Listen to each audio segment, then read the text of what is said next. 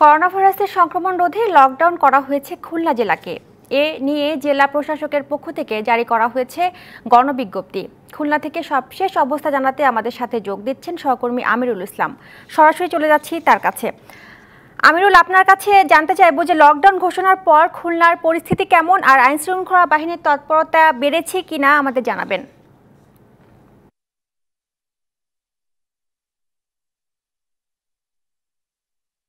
খুলনায় যে করোনার ক্ষয়ক্ষতি কমিয়ে আনতে সামাজিক যে নিরাপত্তা যে বলা সেটা নিশ্চিতের লক্ষ্যে রাতেই খুলনা জেলা প্রশাসক লকডাউন ঘোষণা করেছেন, গণবিজ্ঞপ্তি জারি করেছেন। এবং বিকেল থেকে দেখেছি আমরা যে বিশেষ করে আইনশৃঙ্খলা রক্ষাকারী বাহিনী, পুলিশ সদস্য ও র্যাব সদস্যরা বিভিন্ন স্থানে, বিশেষ করে পাড়া মহল্লায় যে সকল স্থানের সামাজিক নিরাপত্তা বলায় নিশ্চিত হচ্ছিল সেই সব স্থানে তারা অভিযান পরিচালনা করেছেন। এই অভিযানের মধ্য দিয়ে কিন্তু তারা বিভিন্ন স্থানে যারা ঘুরছিল তাদেরকে অর্থ যে দণ্ড সেটাও কিন্তু দণ্ড দিয়েছেন। এছাড়াও যে খুলনার বিশেষ করে যে প্রবেশ দ্বারগুলো সেখানেও থেকে যেমন খুলনা নগরী ও জেলার থেকে যে যানবাহনগুলো রয়েছে সেই যানবাহনগুলো চলাচলের প্রতি লকডাউনের জন্য নিষেধাজ্ঞা আরোপ করেছেন। অনুরূপভাবে কিন্তু এই শুধুমাত্র যে লকডাউনের কিন্তু অন্য যানবাহনগুলো, বিশেষ করে জ্বালানি তেল সরবরাহ, কৃষিপণ্য এবং ত্রাণের সামগ্রী যে সমস্ত যানবাহন থাকবে তারা কিন্তু এই লকডাউনের আওতামুক্ত থাকবেন। এছাড়াও যে বিশেষ করে থাকছে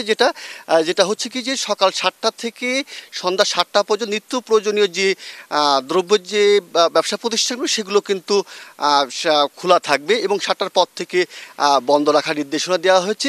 এছাড়াও যে ক্লিনিক, হাসপাতাল এবং বিশেষ করে যে অ্যাম্বুলেন্স যেগুলো রয়েছে, ওষুধের দোকান, এগুলো কিন্তু এই লকডাউনের আওতা আর বাইরে রাখা হয়েছে। এবং সব মিলিয়ে যে সামাজিক যে নিরাপত্তা বলয় সেটা নিশ্চিতের মধ্য দিয়ে যে করোনার ক্ষয়ক্ষতি কমে আনার জন্য যে লকডাউন ঘোষণা সেটা কিন্তু খুলনাবাসী পালন করছে। নগরীর যে প্রধান প্রধান সড়কগুলো রয়েছে সেগুলো এখন সুনসান নিরাপত্তায় দেখা যাচ্ছে। এটাই ছিল খুলনার সর্বশেষ অবস্থা। আমিরুল ইসলাম, আপনাকে ধন্যবাদ।